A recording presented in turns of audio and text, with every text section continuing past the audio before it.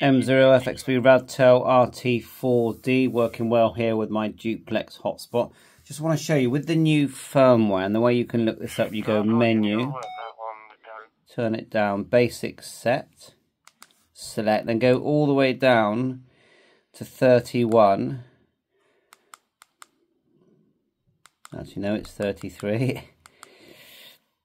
Version, select, and look, you can see it's version firmware 3.12, okay, 2024 it says.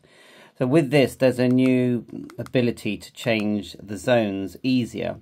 What you can do is assign a button first, so you go menu, like so, oops, basic set, then down to key define, select, always selecting with this button. And then we're going to use, go down, it says side key 1 short, that is, or you could do long, but anyway. Or you can set any key really, but we're going to select it with the hash, let's call it. And go up and down, you can select several functions as you can see. It's really good how many you can select. The one we want is zone for now, just to show you. And then we're going to select, and then back out. So now, with that button, when we press it, it's the button under the PTT, it takes me to my different zones that I've created. So you've got different zones here, and there's one there called HubNet, and one there called Simplex. So let's select that, Simplex.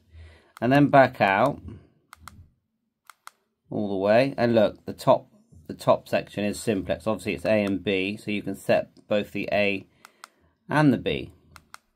That's really good. And you know, a lot of people said, well, you can't get the database on there. Well, it's on mine, and it was actually on there from the factory, and you upload the GD77 CSV file, and just look at the top of your code plug, it says something like import CSV. But anyway, this is about zones and the new firmware, and I have made a video uploading the new firmware. Bye for now, 7.3.